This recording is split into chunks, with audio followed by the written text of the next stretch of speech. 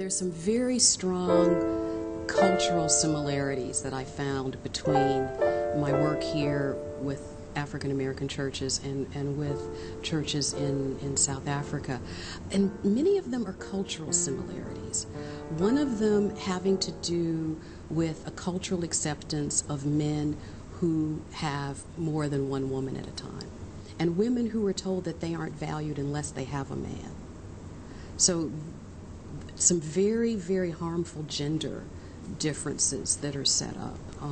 You don't really encourage men to be truly faithful in terms of being monogamous. Another dynamic is this idea of transactional sex, where a young girl, teenager, young adult will look for an older man or multiple boyfriends to help provide help with rent or cars or something like that. So this idea that relationships are to be of financial benefit.